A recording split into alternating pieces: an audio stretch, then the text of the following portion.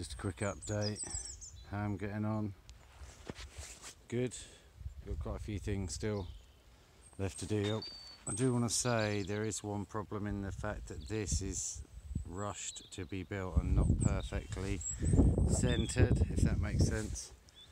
So what that means is as the tower goes up, it wants to go a little bit more to one side than the other, but that's fine because as long as you've got the what you would call it, it's all good. So I've used 6mm wire. I used 4mm before, but I had this 50m roll. So yeah, so far so good. You can obviously see they've got 2 shackles on there, fine. That's got 1, that's got 2, that's got 2, that's got 1.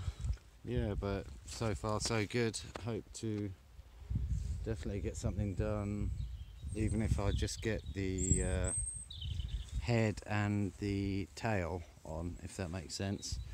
You can see there's only one cable left to do, which is the cable going from the top here there to there, and that's obviously quite a long one, but it's very important that when the tower goes up, that obviously it's vertical. That's a bit of a stupid thing to say, but the wires are all equally taut or tight, and that you're not in a situation where one's loose and one's over tight, and then you've got big problems. So what I'm going to do is going to have a cup of tea and a smoke, and then I'm going to sort out the last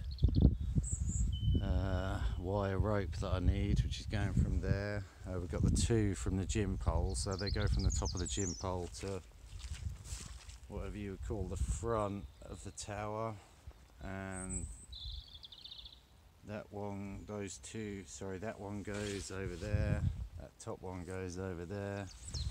So there's 8 holding wires, no, 6 holding wires.